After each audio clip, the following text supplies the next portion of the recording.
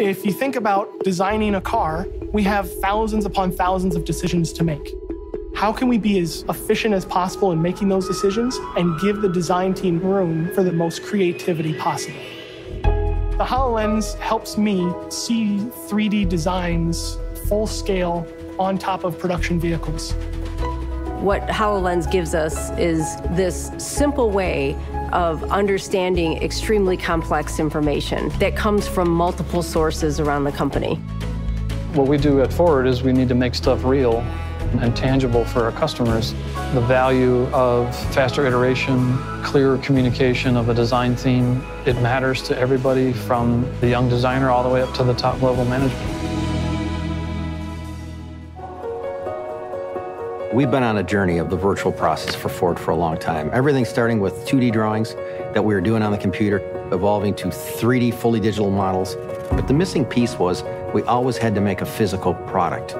With the mixed reality, what we can do is take a physical asset and overlay new concepts on top of it.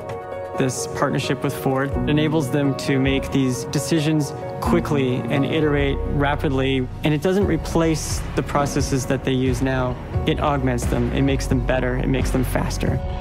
The HoloLens is an effective tool that we're adding to our toolbox, and it's new and exciting because we can provide people a better way to collaborate. So we can leave a note. It's the actual person's voice recorded in space. So now I can have a walk around where it's a guided tour of a particular theme, and that makes it truly transformative. Hey Craig, I see an issue here. We're developing apps for HoloLens to be used within our production environment for designing cars in the near future. Now you have this whole team of people, and they're all collaborating and sharing and looking at ideas together.